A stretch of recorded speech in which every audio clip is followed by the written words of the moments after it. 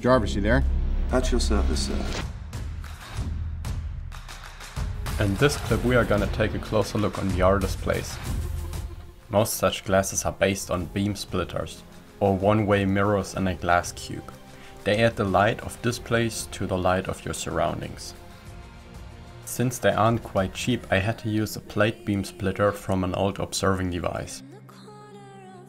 Our eyes can't focus on objects which aren't further away than around 10 to 15 centimeters. Either we make our system more complex by adding lenses, or we place the display in a tiny tunnel with a second mirror. So I designed this device here and added a little metalwork to create a more stable wearable. The display is in my case a I2C OLED display, which easily can be controlled by an Arduino.